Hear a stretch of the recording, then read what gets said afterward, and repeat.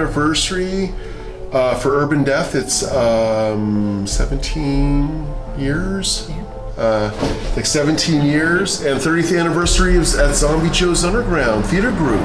30 years went by in a flash, went by super quick, to be honest. And you know, it just seems like yesterday when we started. We've been together doing Urban Death for a long time, and it really feels like just honestly like yesterday, you know?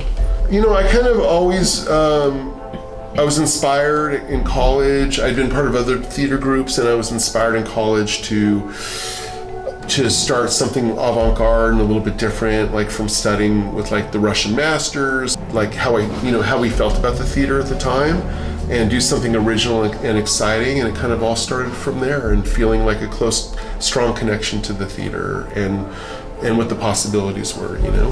In 2005, Zombie came to me. It's like, hey, we should create a horror show, and I was like, okay. And one of the things about this theater that's so unique is that the blackouts are totally pitch dark, which you don't really see anywhere. And so the show just kind of came about as that. It's like, oh, you can turn the lights on, and people have no idea what they're going to see when the lights come on, because it's so dark when the lights are off. So that's just kind of where it came from. And it's kind of, well, it's funny because it gets more and more kind of extreme and adult and all that, but then we're doing the family friendly, so it's kind of taken a fork in the road a little bit, but yeah, originally I don't think it was as graphic as it is now, the earliest, but I think we're always like looking for things that make us, you know, feel good and laugh, and even like our fears and our own phobias, to be able to put them out on stage and express them in this like weird world that we're in. So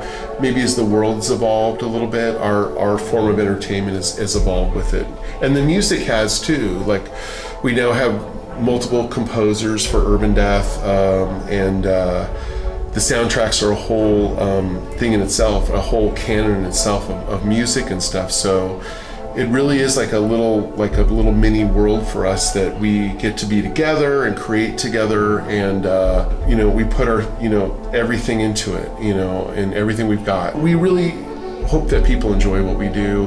For our family of performers, that all we ask our people to be courageous and fearless and try new things and stuff. And so that's something that's part of the spirit of what we do, you know. Yeah, we have a really good crew this year.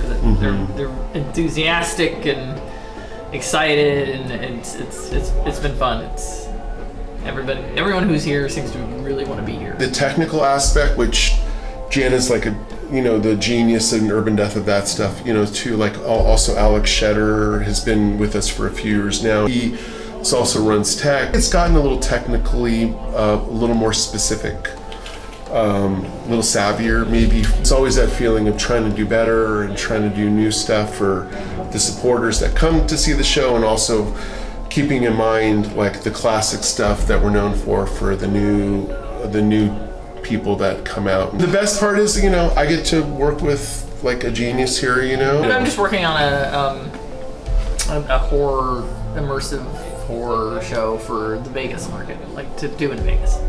Next Halloween, that's the plan, is to be in Vegas. Working on doing that, putting that up. I think she's taking